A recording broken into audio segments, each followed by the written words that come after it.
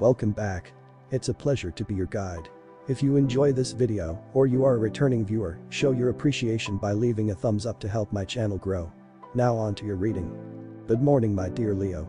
This week brings an opportunity for gain and professional growth, but it also requires patience and flexibility. As the week begins, Mars in Aquarius and your house of relationships makes a semi-sextile to Saturn in Pisces. Today, you may need patience if you want to see your sweetheart. There might be delays or external irritations, such as traffic or a closed restaurant. Be mindful of potential arguments and try to maintain harmony in your relationships. On Tuesday, February 27th, Mars in Aquarius squares Jupiter in Taurus and your house of career.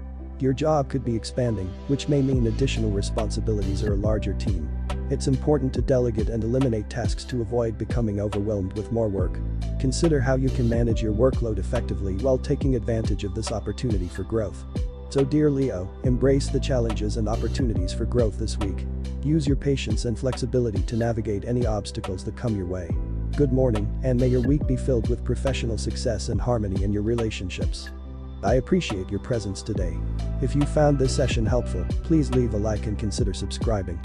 This helps my channel reach more people and ensures you won't miss your next horoscope. Thank you for your support, and I hope to see you here again tomorrow. Take care.